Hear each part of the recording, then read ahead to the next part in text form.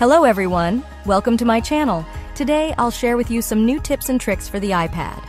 Let's delve into the display settings of your iPad. It boasts an excellent display, crucial for both consuming and creating content. There are ways to customize and optimize the display. Navigate to the Settings app and find the Display and Brightness section. Here you can toggle between light and dark mode. I prefer using both depending on the time of day. You can set up a schedule for automatic switching between them. Additionally, there's a brightness adjustment here. Disabling automatic brightness can save battery life, but I recommend keeping it on to preserve battery charge.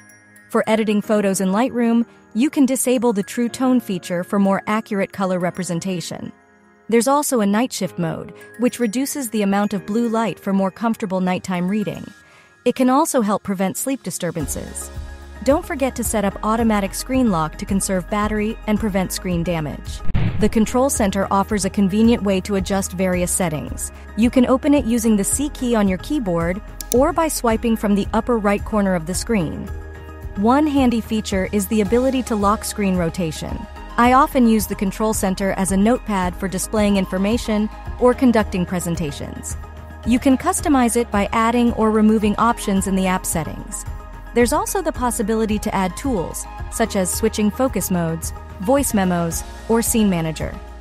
I particularly like the audio playback control feature. If desired, you can also transfer sound to other devices grouped together, such as to home AirPods capsules.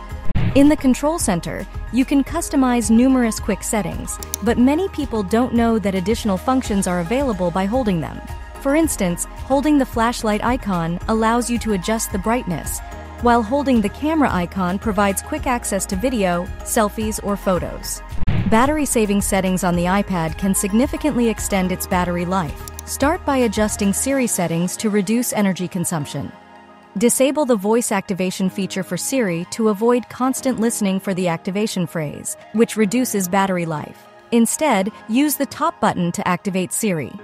For even longer battery life, it is also recommended to configure app notifications. Check the list of apps and disable notifications for unnecessary ones, such as shopping or gaming apps. Additionally, you can disable automatic background app updates for most apps, except for those that require constant updates, such as streaming services or email clients. These changes will help extend battery life and reduce distractions from notifications.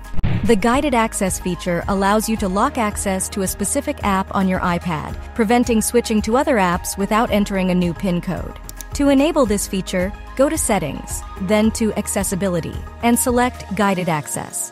To activate Guided Access, press the power button 3 times, then confirm by tapping Guided Access. Once activated, users won't be able to leave the app or use gestures without entering the PIN code.